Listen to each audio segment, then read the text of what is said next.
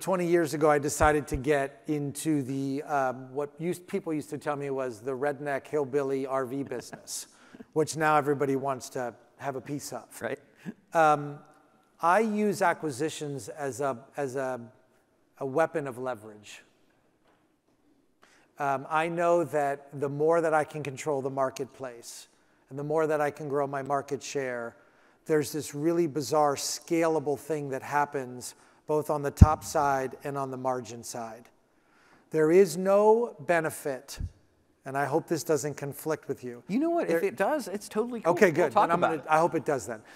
There is no benefit. You don't buy toilet paper cheaper and get your phone lines cheaper when you consolidate businesses. This idea that you're going to get these economies of scale. You remember that? They're almost never realized. Merger synergies. Right? These economies of scale was like a 1980s term. Yes. In fact, I would make the argument that shit gets more expensive. Mm-hmm. Because our ability to control those small little things almost dissipates because we're worried about growth and not about the little things. What happens is our ability to control the marketplace with the consumer, particularly on the digital side, our ability to create products and services that are proprietary to us and disseminate them to a larger scale are bigger, and our ability to negotiate with our vendors because they become more reliant on us because they sold the same amount of products and services to the marketplace before, but if we become a larger consumer of their stuff, they become more reliant on us. And I don't want to be punitive. I'm not trying to hurt anybody, but I'm trying to extract value.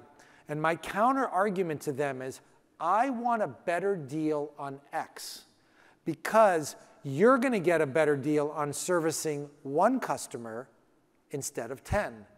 So if I consolidate 10 people, you need less reps, you have less credit risk, you have less communication expense, and you can talk to one person. Mm-hmm. I want you to enjoy those savings, but you're not getting all of them. Right. I'm getting some of them too.